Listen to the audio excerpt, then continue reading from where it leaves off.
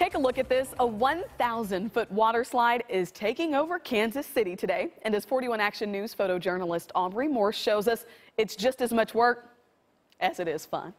We can go forward a little bit. We have 3 founders. A lot of yoga mats. Had the dream of putting on a giant slip and slide. 1, 2, right. Ready? 1, 2, 3. Recreating the childhood memory in your front yard with the slip and slide.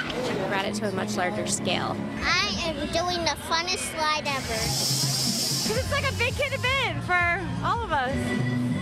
There's a lot of people who get to slide down. 2,500, so it should be a good crowd. And so how long have you been in this? About 45 minutes so far. So have you ridden the slip and slide before? Yeah. Not this big though. Oh man. It's giant. It's 1,000 feet. I don't know, I'm just excited. I'm super excited. Perfect day. It's the greatest Saturday in August so far. It's the smiles at the bottom of the slide. When everything's all up and running and people are happy, it's a good day.